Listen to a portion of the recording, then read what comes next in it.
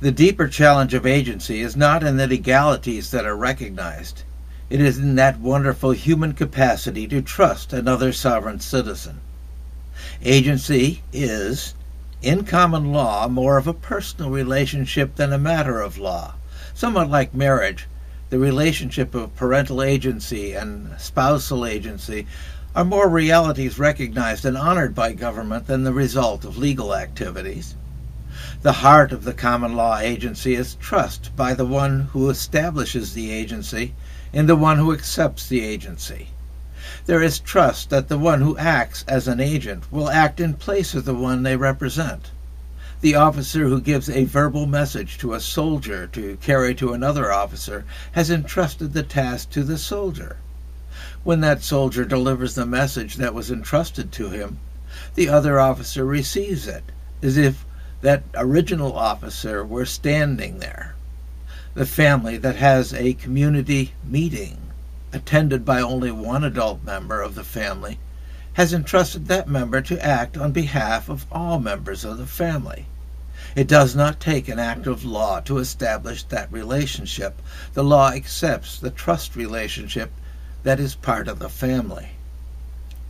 The hospital who accepts one party of a marriage to be a guardian over the other during a time of incapacity does so in general trust that the marital relationship has the one seeing to the wants and needs of the other. Parents are presumed to act for the benefit of their own children. These are all agencies based on trust alone. When it comes to agents who are not personally trusted, it takes writing signed by a client or an order signed by a sitting judge to establish the legal relationship where one sovereign citizen is able to act in place of another or to do what the other citizen would do as if they were there in person.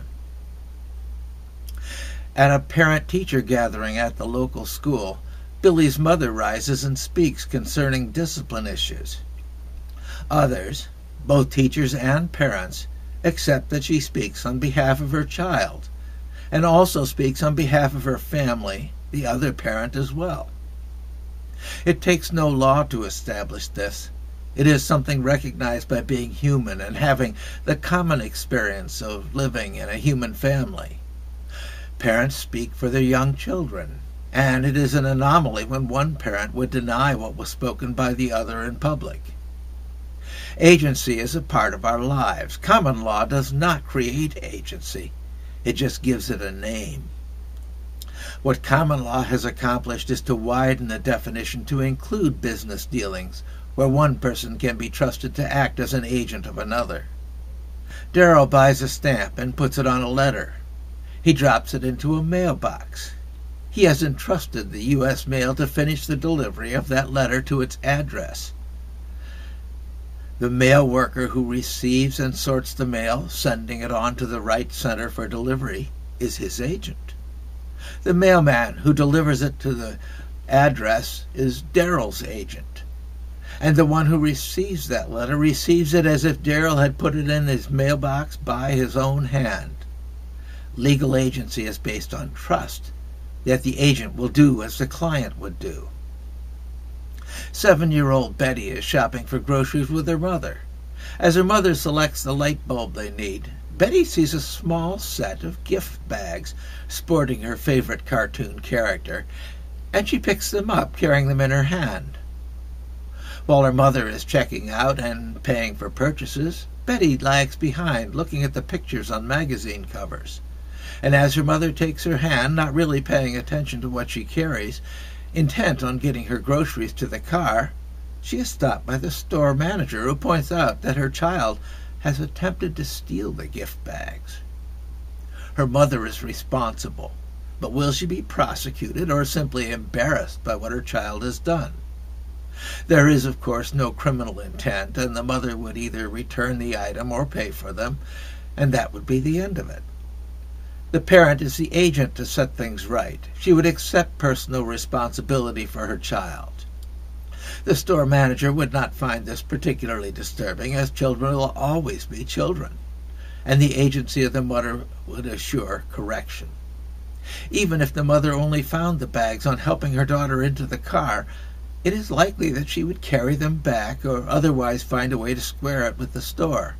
She is the child's agent in dealing with the world. Other agencies are generally purchased and are, accordingly, business relations. A citizen who hires an attorney and trusts that attorney with authority to act in his or her best legal interests in a matter for which the attorney is hired. The citizen family that purchases a home entrusts to a broker a management of the transaction, and the broker is paid for services rendered.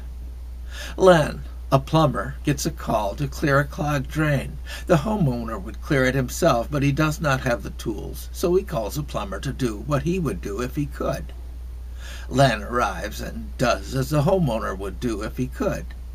He is the agent for restoring the sink and drain to useful condition, and he can be trusted to do the job in order to gain the price of his services. Terry and John Bascom, a young couple, decide to attend the parents' group meeting at their church. They hire a babysitter to see to the welfare of their 2 children. Caring for children is a parental task, but they pay 16-year-old Debbie to take on responsibility for normal care during the time that they are away. They trust Debbie to act as they would when it comes to assuring that the children are safe and continue normal routine. Debbie is their personal agent in the home, paid to do as Terry and John would do if they were there. It is a trust relationship that is secured by payment. These are common business agencies where one person pays another to take actions, and the pay is dependent upon the one who acts as agent performing the task or handling the situation to the satisfaction of the one who pays. Yes, this is one foot into the business concept of contracts, for there is an element of agency in any contract for services. It is one person doing what another person would do if they wanted to do it themselves. These are agents. The simple trust relationships are also the foundation for a large part of business law. Personal and family agents can be purchased. And then we must deal with the anomaly of legislated agency created by passing laws.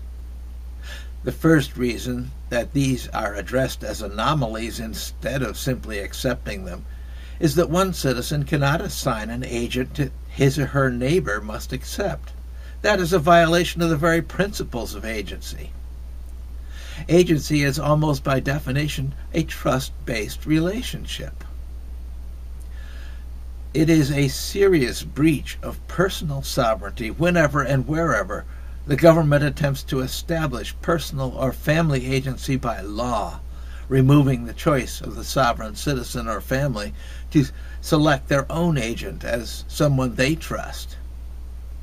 You might say that this is certainly not something that would happen all the time, but it is actually quite common.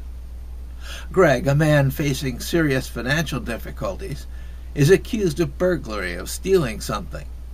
On being brought before a judge and accused, he finds himself being assigned a public defender. How could a judge tell him who he has to trust? The judge is not there to dispense justice, but to maintain the arena in which the attorneys, the knights of the legal system, fight for their clients. Law courts are part of a government system based on the services by sovereignty of government. The judge is doing all that he can in this environment to give Greg a fighting chance against the ones who accuse him. The judge has no power to change the law that is designed to serve attorney combat. The courts are told what services they are allowed to give. They are not empowered to deliver justice to sovereign citizens outside of their prescribed operation. This does not make the court system into good government. It does not make it right in what it does. All it accomplishes is like a Band-Aid applied to hide a wound. But there is an even more common anomaly seen in the operation of public schools. It is legislation that a parent must accept whoever the system would put in authority over their children. It is such a common anomaly in personal agency that it is given its own name, in loco parentis. The teacher stands in the place of and are given authority of and to act as the agents of the parents in whatever they are directed to accomplish as public employees. It is only humanity that keeps this from becoming a monstrous abuse of citizen sovereignty.